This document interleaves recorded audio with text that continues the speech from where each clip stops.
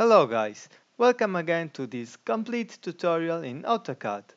This is the part 9, and in this video I will talk about the icons of the status bar, which are these icons that appear on the bottom right corner. As some people don't understand exactly what they do, I'm going to make a briefly explanation of most of them. Grid mode and snap mode.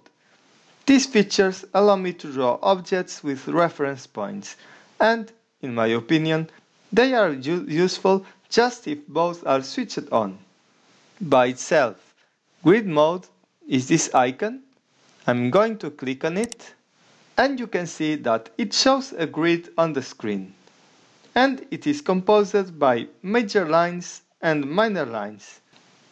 If I click in this arrow here, now I click in Snap Settings, I can configure here in grid spacing the distance between two minor lines. So basically from here to there.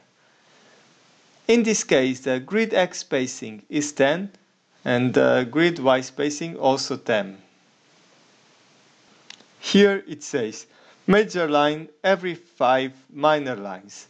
So you can see here I have a major line, now 1, 2, 3, 4, 5 minor lines. The snap mode. If I activate any drawing command, for example line, you can see how the pointer moves normally on the screen.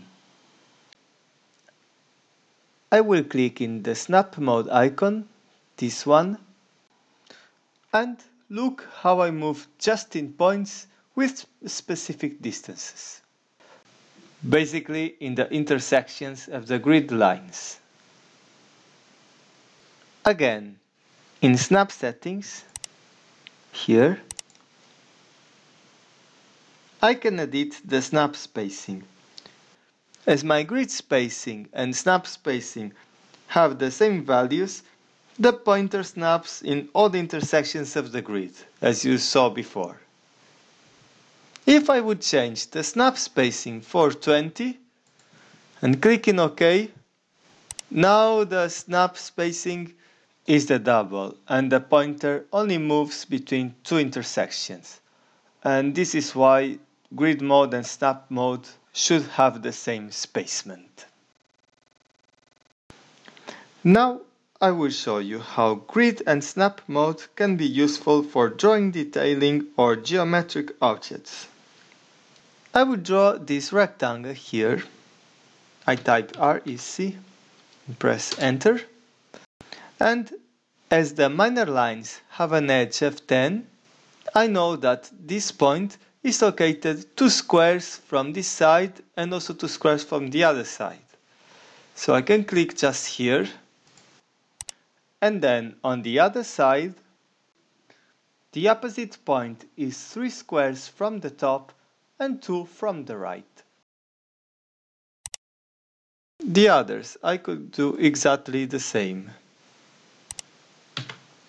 And for the circle, I know that the center is 5 squares from up and left, so it's going to be this point. Now an important advice.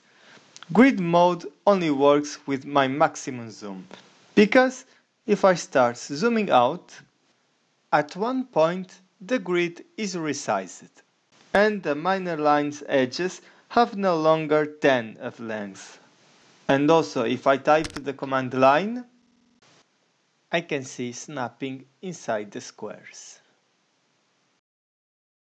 Another thing, if I don't have any command active, the snap mode, it looks that doesn't work.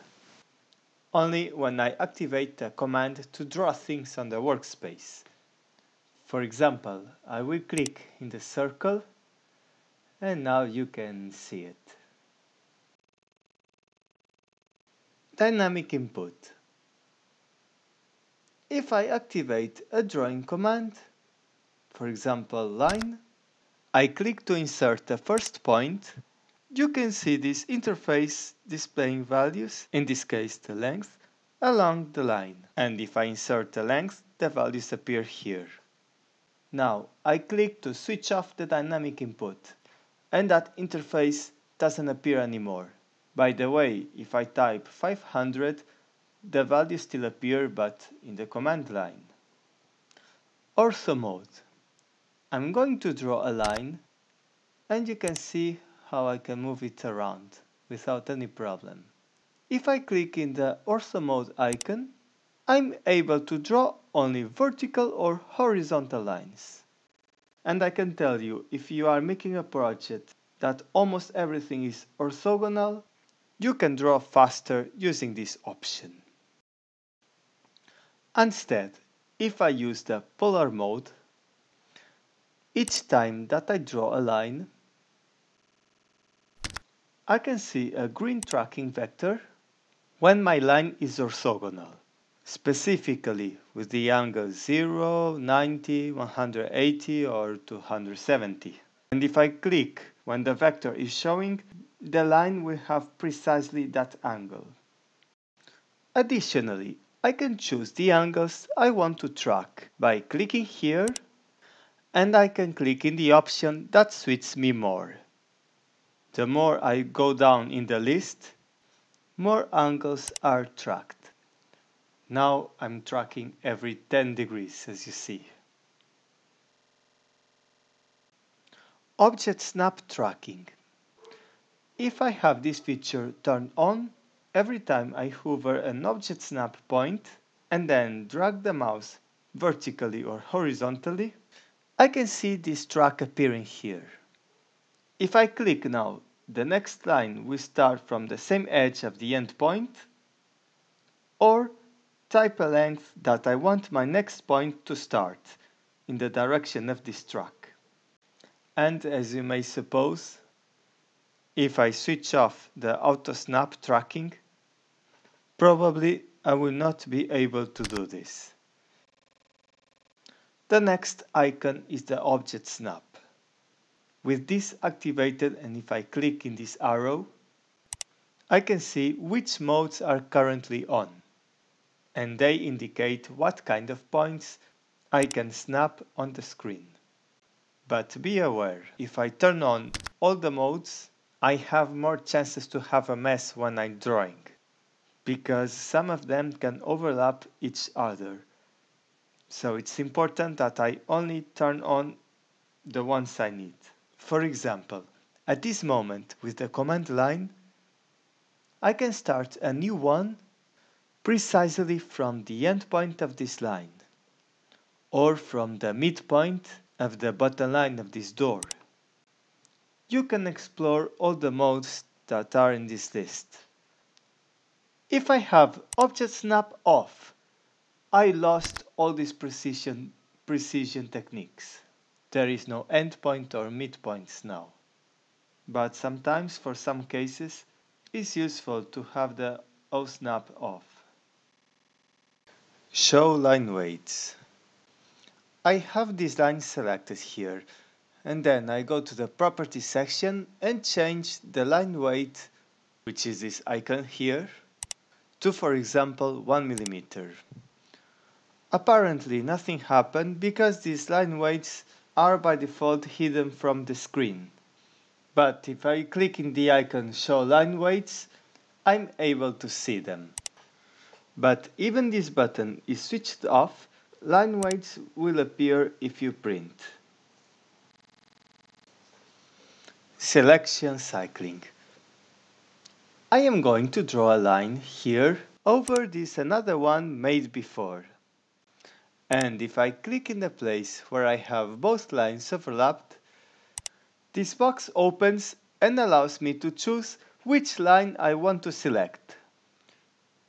If I click in this one, it selects the long line, but if I click in the first, it's the line I just created. So basically, if I have the selection cycling switched off, sometimes can be a bit difficult to select the object that I want, especially if there are 2 or 3 overlapped. Show annotation objects. Usually the annotation objects are inserted in the drawing with my workspace in a specific scale. For example, this dimension line has an annotative scale of 1/10, and that one was drawn with the scale 1/50. So, if I have the icon Show Annotation Objects switched on, all my annotation objects are visible.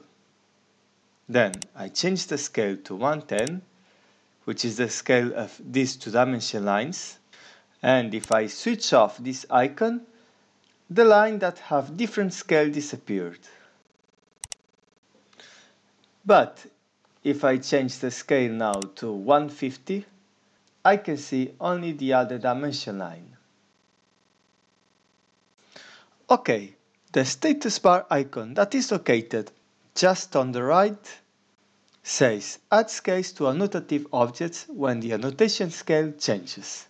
I'm going to click in the icon, and then I'm going to change my current scale to 1/2, and this scale was added to all my annotative objects. If I go to this one, and you can see the annotative symbol now appears in double, because I have more than one scale in this object.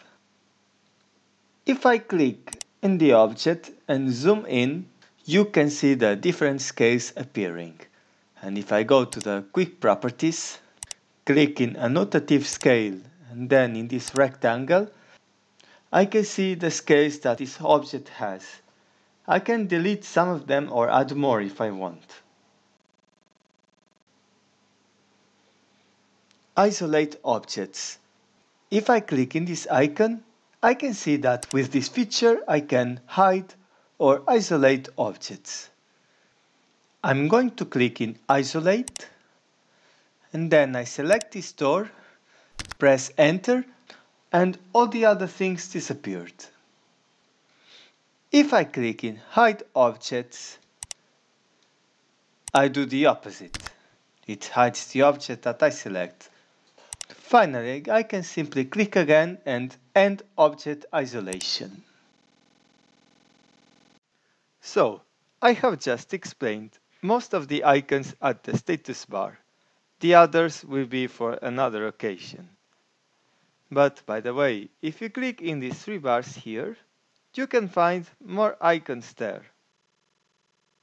For example, the quick properties, as you see here, or units, or 3D object snap, all these. So it was everything in this tutorial. Thank you very much for watching, and don't forget to subscribe to Cut in Block to watch the full content of AutoCAD tutorials. Also, if you need extra help, I can provide to you online private lessons for beginners. Just send me an email and I can give you all the details. Thank you and see you next time.